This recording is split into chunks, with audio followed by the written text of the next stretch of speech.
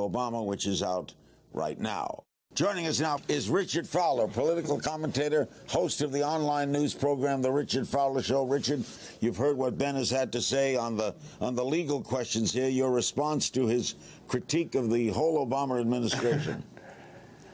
Thanks, Larry, and I appreciate being here. And Ben, good to see you. Yeah, you too. You know, Larry, I got to tell you, I think this this criticism of the president is a little far-reaching for me, because I think if you're going to criticize President Obama, the question I have is, where were they when George W. Bush was having ridiculous government overreach? And that's fair. I think that's totally fair. I think that, but now's the time when, why don't we all get together and figure out, okay, how do we prevent this in the future? Because we can all do this routine. You know, why are people who didn't back George W. Bush back then when President Bush was going into Afghanistan, backing President Obama's plans for a troop surge in Afghanistan now? Turns out there's two sides to the political debate.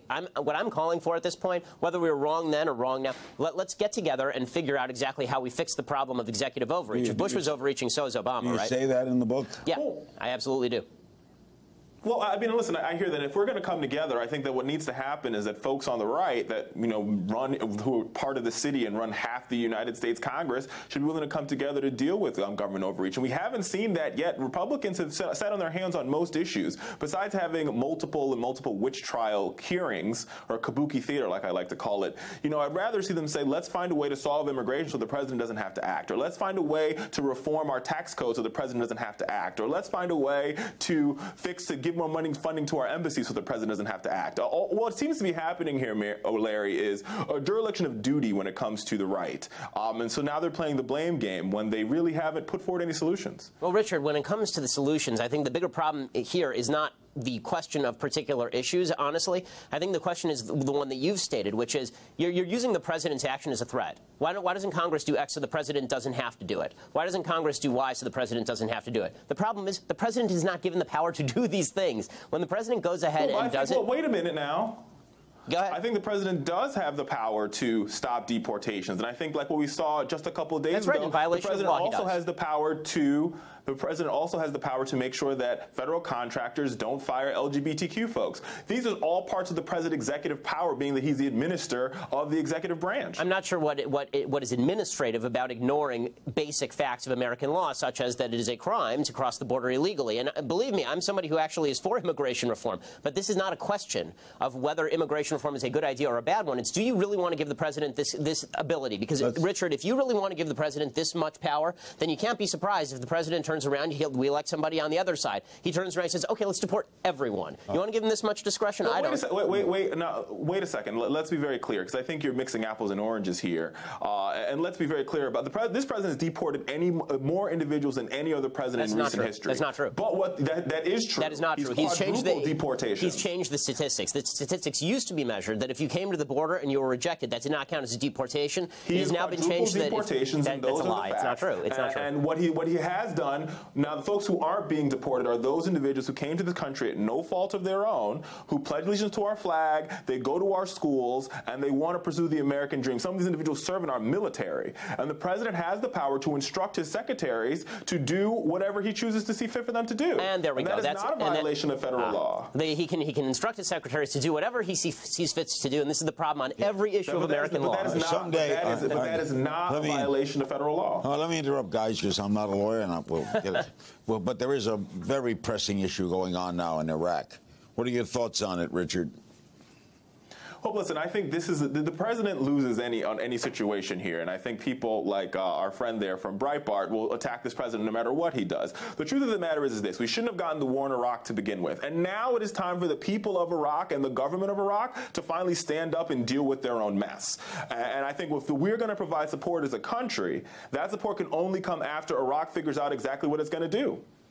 Ben? Well, okay, there are really three separate questions when it comes to Iraq. Should we have gotten in? Should we have gotten out? And what do we do now? Right, and the first two questions are actually sort of irrelevant to the third. Meaning, I hear the argument we shouldn't have gotten in the first place. Certainly, getting out looks like a mistake now that there's a massive chaotic situation over there. In terms of the third solution, doing nothing and saying that, oh well, throwing up our hands, well, I guess what happens there happens there. That's a pre-9/11 mentality that suggests that whatever happens there is a regional problem and we'll never have any blowback here. What should you do? What we should do is we should put military advisors on the ground, particularly in Kurdistan, where we help out some of the folks who actually want to defend the country.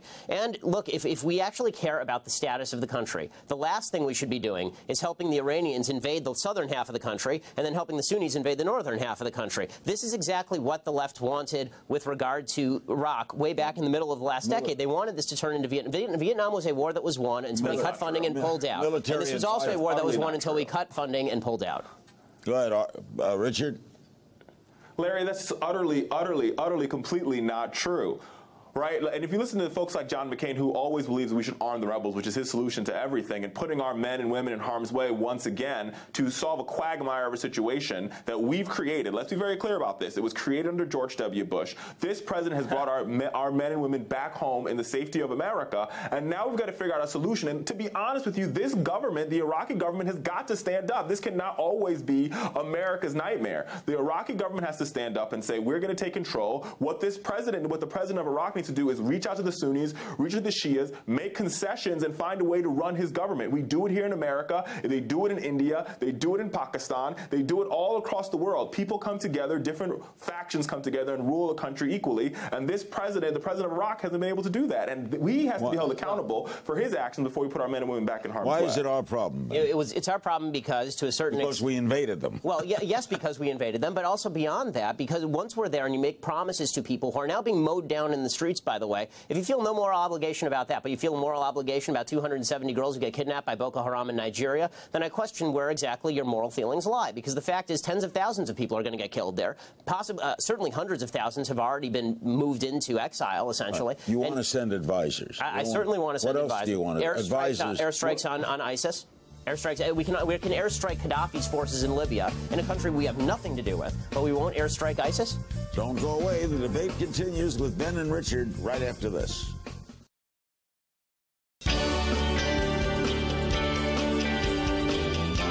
What's wrong with that, Richard? Why not airstrike? Well, listen, I think I would like for him to define what military advisors mean. One, because we've already trained the Iraqi military, and it's not our fault the Iraqi military is surrendering as fast as possible, right? That's not our issue. That's not our problem. Now, where I do agree with him is I think that I have no problem, and I think this president has no problem with some sort of drone warfare, sending some drones over there to strike ISIS. But with that being said, we need a solution where all the parties are at the table. And unfortunately, that can only happen when the Iraqi government stands up here. Well, that also happens, actually, and was happening when the American military was there. I mean, if you read the pieces in the New Yorker by a great reporter who's actually on the left, he was talking in specific detail about the fact that when the U.S. military was there, they were speaking every day with Maliki, so and they were telling him. How long would you want the U.S. military to be there? Is the question. If the U.S. military there is there for decades, we can live. How long do you want our men and women to be put in harm's way? Let me ask you this: how many American men and women were you willing to let die for no reason now? Because now the country is gone, right? So you got 4,500 American men and women who died there, and their blood is worth nothing because the country is gone. And veterans are saying this. No. Wait a minute. Well, first of all, we shouldn't have been there in the first place. And you can argue that, but the bottom line is, once the war was won, why give it back? How much more American blood do you want to shed for a conflict that is not our conflict, and a government that is literally irresponsible? Don't you think the American public will not support troops on the ground? You know I think at this point you're probably right. The American public will not support troops on the ground by a wide margin, because this has become a country that has now slipped into a pre-9/11 mentality, which is why we are now going to surrender Afghanistan back to the Taliban and Iraq to a combined force of Al-Qaeda/ISIS in the north and Iran in the south. All right, some other political things. Your reaction to the defeat of Mr. Cantor? It's very interesting. I think that it has a couple of ramifications. It once again shows kind of the difference between the establishment Republican Party and the grassroots. That election really had nothing to do with the Tea Party. The Tea Party didn't spend any money in it, and the Tea Party really didn't do much in that race. That was much more about Cantor not being in his district a lot and being a little bit out of touch. As far as the immigration issue, I think it's a great thing for Democrats, because now you're going to see President Obama do what he's wanted to do all along. He's going to claim he has no partners on the Republican side of the aisle on immigration reform, and then he's going to move toward executive action. He's going to threaten the American people if they don't elect Democrats who are allies of his before November. He's going to amnesty 11 million votes. That defeat will help Democrats. Absolutely, it'll help Democrats. What do you think, Richard?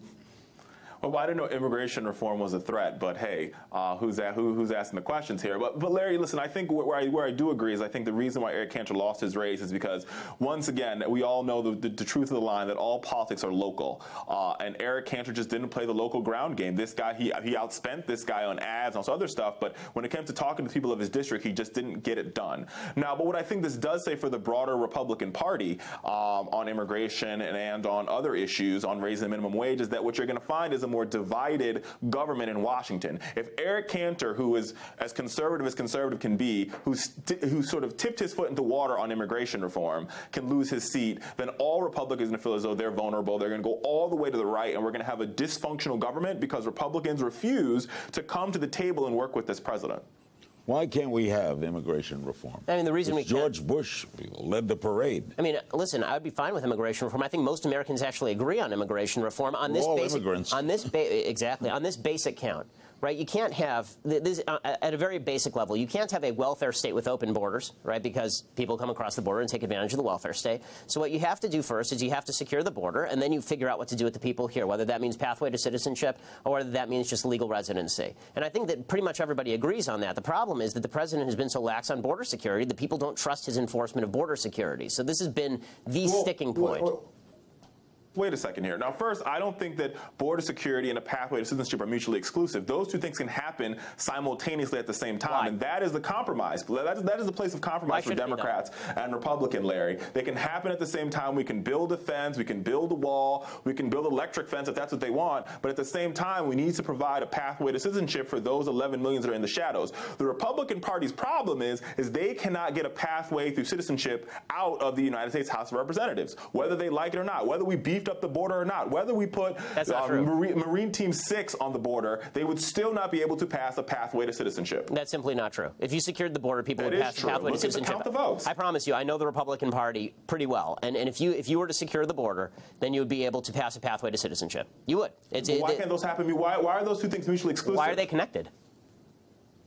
Because if we're dealing with immigration as a total issue. They're not separate issues. Of course they're separate issues, because the fact is that if you do not. Okay, it's fine. It's all about maintaining our border and having immigration control. So you're right. Let's assume you're right, and we'll completely connect them. Okay, but the way we'll connect them is we won't have any border security. Amnesty for everybody. Is there a problem or no? That's not what. But see, but this is exactly where they go to, Larry. Every time we have these discussions, this is where we go to. Why don't you explain why they have to be connected? That is not. Well, wait a second. That is not what's in the Senate bill. In the Senate bill, which is the Democratic solution, which has been endorsed by the president and all the Democrats in the United States Senate, that bill strengthens our border. It increases border security, and at the same time provides a very, very, very long pathway to citizenship that takes almost 10 years. It is completely and totally bipartisan. Yet still, Republicans in the House won't even bring the bill to the floor for a vote. Richard, that tells you right there, Larry, that they don't agree with the pathway to citizenship. Why can't they vote? Honestly, I have one question in all of this. Seriously, just one question. Why not just secure the border and then put a pathway to citizenship in? Why can't those happen at the same time? Why don't you answer my question instead of asking me back why? I just explained to you why they can't. Here's why they can't happen at the same time. As you secure the border remains somewhat open. People cross the border because they feel that if they get in before the deadline, if they get in before the border is secure, then they are somehow included in the pathway to citizenship. Of course I've read the bill. And not only have I read the bill, I've been watching what's happening on the border with tens of thousands of children crossing the border in anticipation of amnesty. Wait, because we have what do you think is happening? There's no law right now. But in the Senate no bill, law right we now. talk about You're right. There's no law against crossing the border illegally. In the Senate bill, we talk about who qualifies for a pathway to citizenship, and those deadlines do not apply to those individuals that cross the border. And how are you going to magically determine that, Richard? Today. Do they have a magical It's in the bill. Right, they have Read the bill. I've read the bill, Richard. Can you explain to me when you haven't read it correctly? when you determine who has crossed the border when? I was unaware that everybody who crosses the border has a barcode saying when they came across. You know what I'm going to do? I'm going to read the bill and have you both back. Thanks, Ben. Thanks, Richard. Good. Thanks, Richard. I look forward to having you both back soon. Ben's book, The People versus Barack Obama, the criminal case against the Obama administration, is available now. And you can catch Richard Fowler at fowlershow.com. For my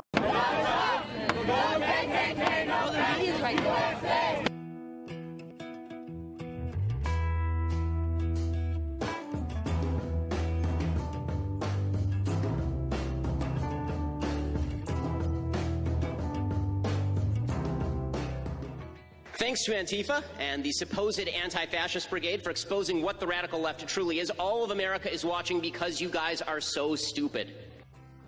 As far as the idea that, I'm a white supremacist in service to Trump-Pence, a couple problems there. One, as far as the service to Trump-Pence, again, I didn't vote for Trump or Hillary.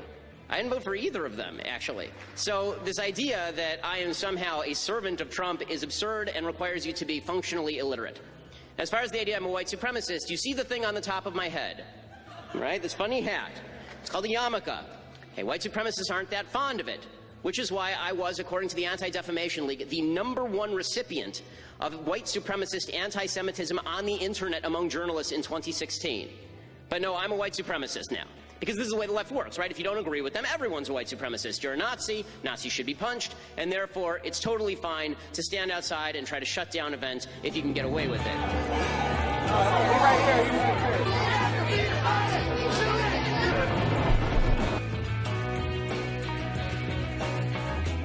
The reason that I am here is because fascism does not own this university. Because there are students who do want to hear differing views, who don't want to be told that they can only hear one view, who don't believe that the First Amendment should die under the jackboots and Birkenstocks of a bunch of anarchist communist pieces of garbage.